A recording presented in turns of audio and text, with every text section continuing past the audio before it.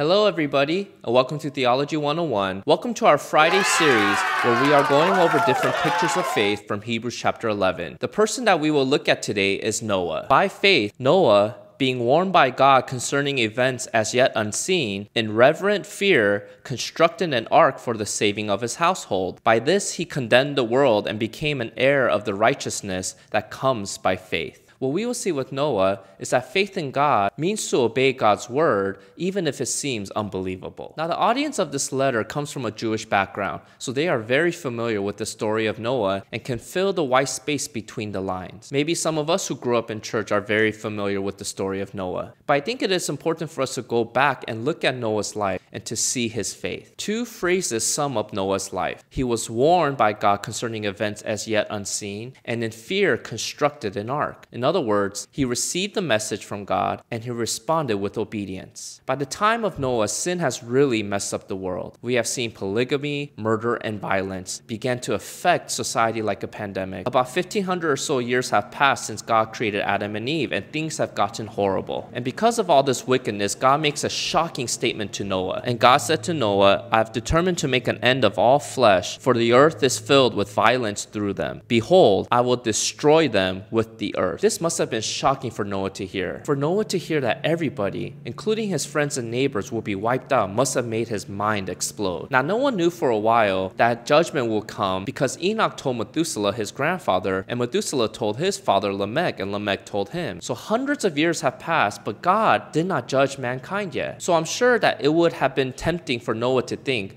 that the message of judgment that his great-grandfather Enoch mentioned was a mistake. Maybe God won't judge anymore. But now God repeats the message he gave to Enoch to Noah. So what is Noah supposed to do? God tells him to build a wooden ark. What? The word ark literally is a box or chest. Build a big wooden box, Noah. This is not a ship like we imagine. There's no propeller, there are no sails, and there is no steering wheel. And to make things worse, Noah is not a shipbuilder or a carpenter from what we could tell. This is something he cannot do on his own. He probably had his 3 sons help him and maybe even paid some people to help him build this ark. And the reason why I say this is because of the size of the ark. This is how you are to make it. The length of the ark, 300 cubits, its breadth, 50 cubits, and its height, 30 cubits. This box is to be 450 feet long, 75 feet wide, and 45 feet high. Just to give you an idea of how large this ark is, there hasn't been a ship of this size until you get into the 19th century when ships were being built by steel and iron. God also tells Noah to build a room with a pitch or tent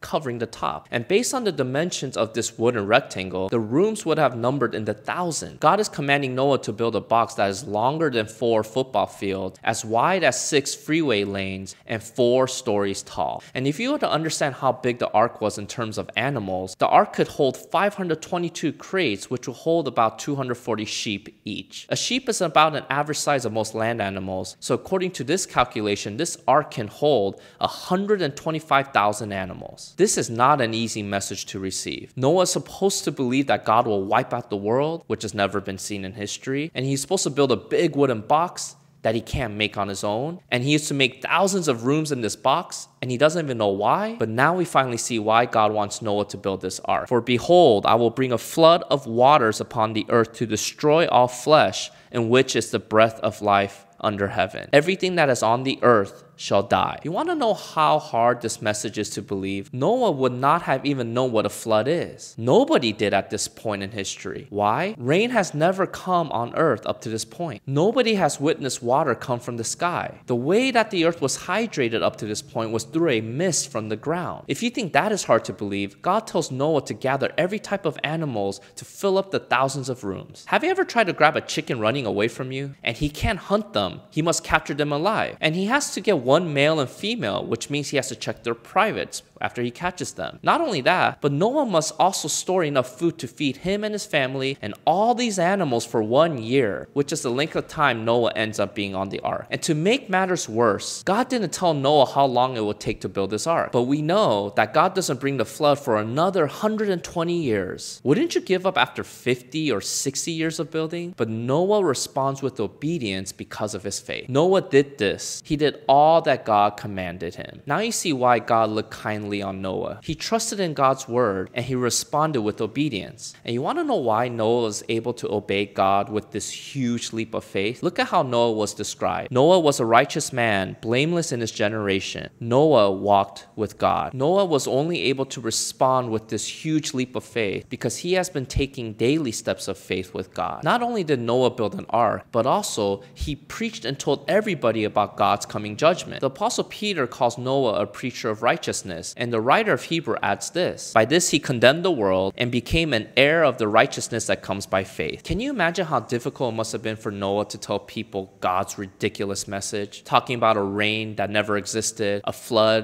that was never seen, and a worldwide judgment that people couldn't accept? Can you imagine investing your time and money for this message? Well, Noah trusted in God's word and he spent 120 years building this ark. Even though people scoffed at him and must have thought he was crazy, Noah told them that God will send water from the sky. And Noah didn't preach from a pulpit, but from an ark. And after 120 years of preaching, nobody responded. Although Noah didn't see any fruit to his labor, he did what God told him to do, and God rewarded his faith when the time came. God did save Noah and his family from the flood just as he promised. Why? Because faith in God is a working faith, and it obeys his word, even if it seems unbelievable. If you want to study more about Hebrews chapter 11, I'll leave a link to a recommended resource below in the description box. If you missed the last video about Enoch's faith, I'll leave a link here for you to watch. Until next time, see you!